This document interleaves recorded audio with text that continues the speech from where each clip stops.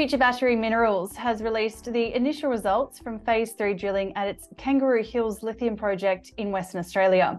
Joining me now is the company's Technical Director, Robin Cox. Hi Robin, nice to see you. Hi Carolyn, very nice to join you today. So Robin, assays are pending from the Phase 3 drilling, but talk us through what you've seen so far. Yes, Carolyn. So, as part of this phase 3 drilling program, we were stepping out around a initial intercept at the Rocky prospect, part of the Kangaroo Hills Lithium Project. We had an initial intercept of 5 meters at over 1% there, and what we wanted to achieve was on a wide space drilling program to see if these pegmatites held together.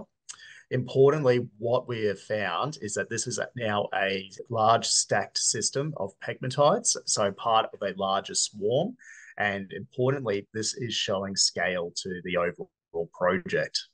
So it's a system larger than what you expected. What does this mean for the project moving forward? Yeah, so moving forward, what we're seeing is the scale. Importantly, so previously, we had only drilled around the Big Red prospect, which had some great intercepts of 29 meters at 1.36% lithium oxide. What we're seeing here at Rocky is pegmatites with visible spodumene within close proximity to the Big Red prospect. And importantly, we're open in all directions there, and we are now searching for the next swell points of the pegmatite, where we believe we will have thicker intercepts. So talk us through the next steps at Kangaroo Hills. Yeah, so excitingly, we have expanded this program of drilling. So the RC drill rig will continue on with a further 6,000 meters. And what we're aiming to do there is to further test the Rocky prospect, infilling and extending in those open areas in anticipation of intercepting a thicker spodumene-bearing pegmatite.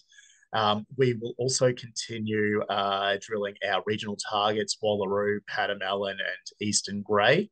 And we've also welcomed a diamond core rig onto site, and we're currently drilling a 1,500-meter program, specifically aiming to acquire more metallurgical sample and test the structural positions of the pegmatite. Robin, while we've got you, are there any updates from your other projects? Yes, so on the Nevada Lithium Project, we are moving ahead with the next phase of drilling to commence in September as part of our mineral resource estimate at Nevada, which we aim to deliver in Q1 2024.